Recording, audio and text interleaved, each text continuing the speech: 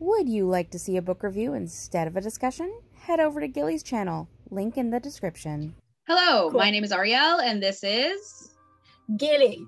And we're going to be discussing HEX by Thomas Olde. I don't remember. Something. I'll figure out how to put it up here. So the brief synopsis of the book is there's a town that's cursed, and it's been cursed for like 300 years. These people can leave the town, but not for very long, because something happens to them in their minds where they're just like, I need to get back there or I need to kill myself. And it's cursed by this really, really old witch who these teenagers are like, we're fed up with it. We want to change. We want to grow up and lead regular lives outside of this town. For me, that sounded like a really cool premise. I thought I was going to read a book about a creepy witch, and it's not quite what we got. Gili and I both agree that this book was, well, I think Gili said it was a waste of time. I did. But I disagree. I liked the book. I was really in it until like halfway through. And then I could tell that you were into it. Yeah. When we were talking about it at the beginning. I lost interest midway through the book. So you want to say what you disliked about it or liked about it? I really gave this book so many chances. You know, during the time I was reading it, I was just, okay, let's try another chapter and another chapter. It's going to get better. I'm going to like it. I was so enthusiastic about it at the beginning because it was the first time of me reading horror. But it wasn't as scary as I thought it was going to be. And it was so boring. The town was so one-dimensional. Yeah. There wasn't any depth to any character. Like, you get exposed to the characters, but it's not like you're following one character or a group of characters, because the book is really about the town. It's the story of a town. Yeah. I mean, Did you feel like it too? Yeah, I think that the story was mainly about the town and what the town was doing, and you got to see little snippets of each character that was spoken about, but you never really got to truly know all the characters that were spoken about. Like, there was dialogue and backstory for several characters, but it never really focused on one. So like, the main character of the book really was the town, which wouldn't be a bad thing if it was executed a bit better. Now, my favorite character was Tyler, and spoilers, he dies. And I was upset when he died, but when he died, like, I was like, okay, there's gonna be some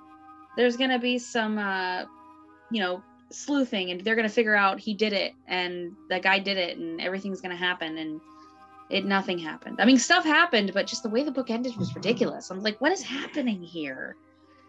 And your favorite character, I don't know if you can hear that. Can you hear that? I can. Oh, sorry. That's the garbage truck. We can't help that. It might be the garbage truck. I don't know. Your favorite character was Grim, right? Yes. I just loved how cynical and grim. Actually, his last name is Grim, and he was grim. He was grim. Yes, it was actually his trait. And I don't know, I just felt like, you're so grumpy. I feel you. Yes. I just sympathized. It was the one character I could actually sympathize with. I don't know. I feel like I'm grumpy. And and sometimes just so tired of everything. And it felt like Graham was so tired of everything all the time. It's like he has to take care of so many things. Well, yeah, he was the main guy at the HEX. Yeah. The HEX, what is it? The HEX station, I think that's what they called it. Yes. So for me, the pros for me was the book was hella creepy. Like, I was creeped out. I was interested. Huh?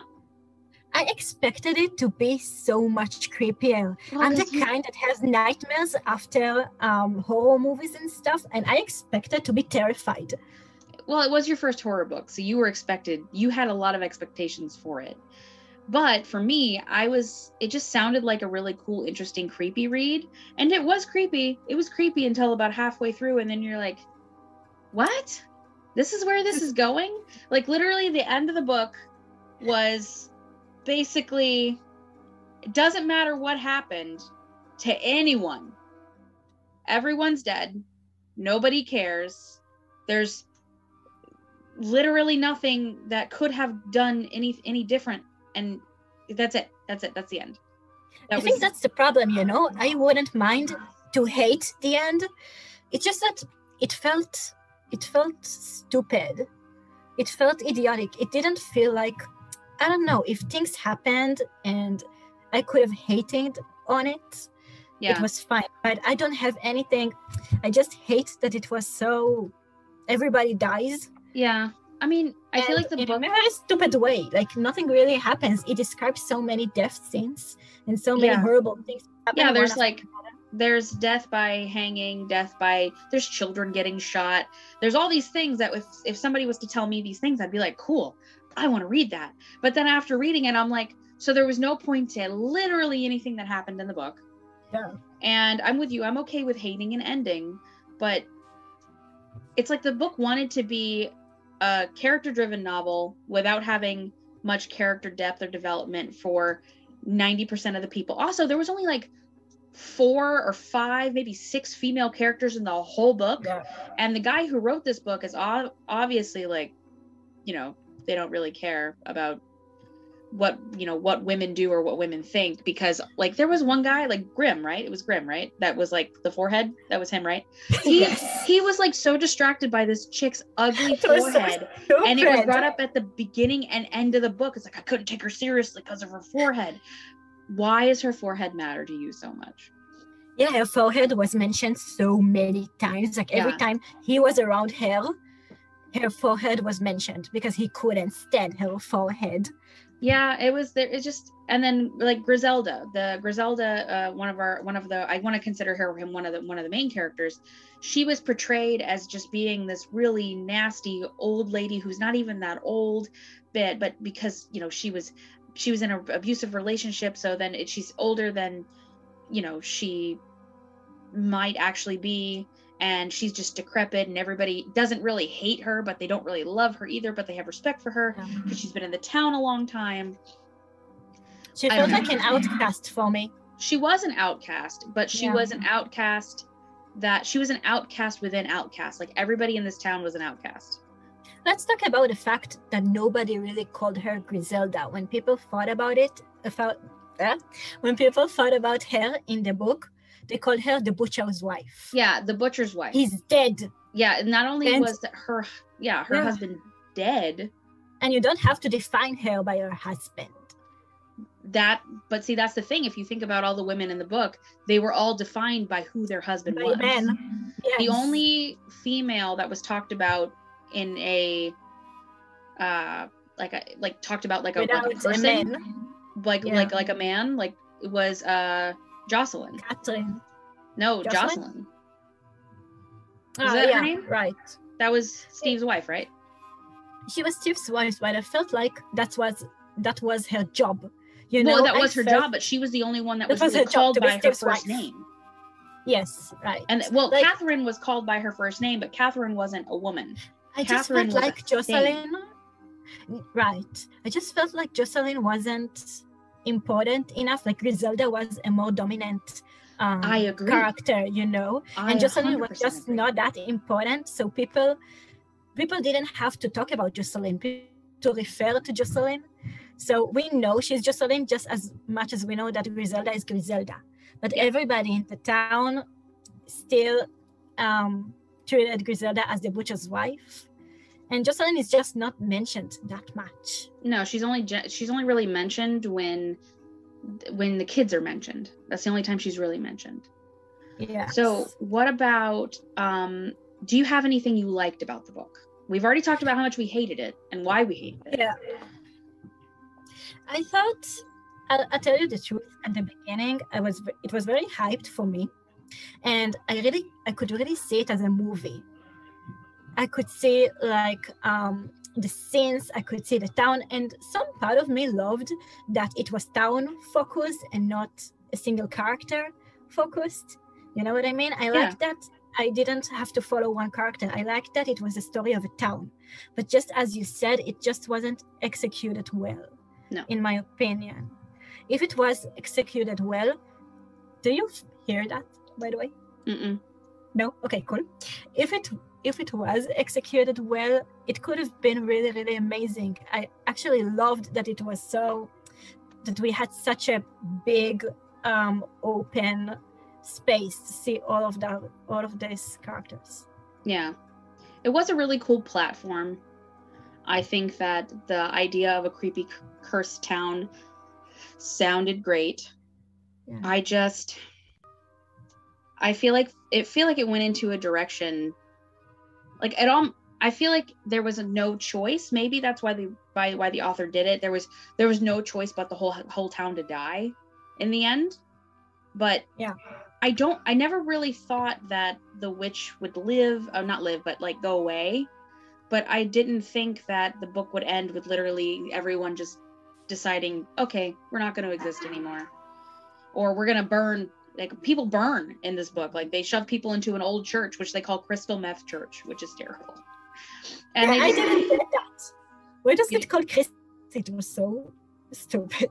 It went off the name of the church. I think the author was just trying to make it sound worse. So, yeah. For me, the part of the books that I liked, like I said, I liked from like the beginning to the middle.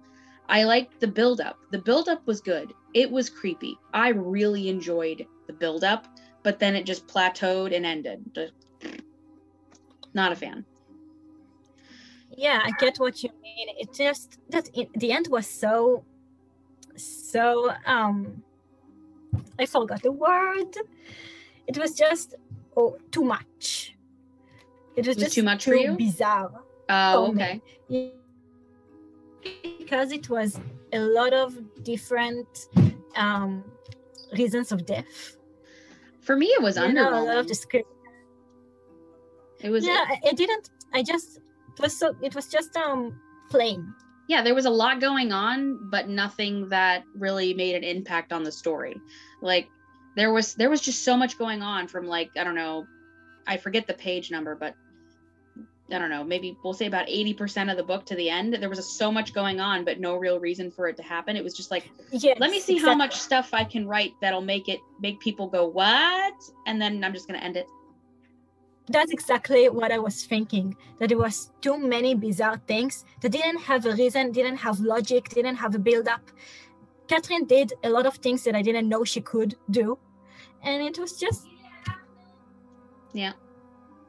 Well, I feel like if you've watched the video this far and you disagree with us, you should let us know in the comments why you disagree with us. And maybe give us your thoughts on the book as a whole. And what do you think? The book as a whole. I'll tell you what, there were so many things that I didn't like. It was just, even if we put away the misogyny thing and the racist thing and, moral things, I felt like the book was kind of boring. Like, nothing really happened. I know there was a build-up, but nothing really happened. Like, okay, we have a bunch of teenagers and they do a lot of crap and they disagree and one of them does a really horrible things. Yeah.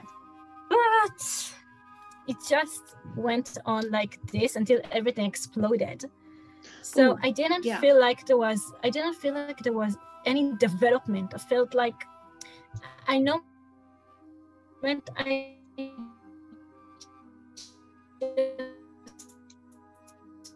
felt like, okay, he's doing a lot of crappy things for me. I mean, Tyler's death could have been, I guess, like a step down. But it was just, it wasn't even the witch who killed him. Yeah, the witch really didn't do anything till the end. So I think we should go ahead and wrap it up. Hated her for nothing. I think we should go ahead and wrap it up because I don't want this to be too long. I don't want us to complain about it for too long. But I think that if you, as the person watching this video, like I said earlier, if you feel like we're wrong, tell us. If you have different opinions, tell us. And I really hope that you enjoyed this video. So I hope you guys have a good day. And Gilly, do you have any closing words? Don't read HEX.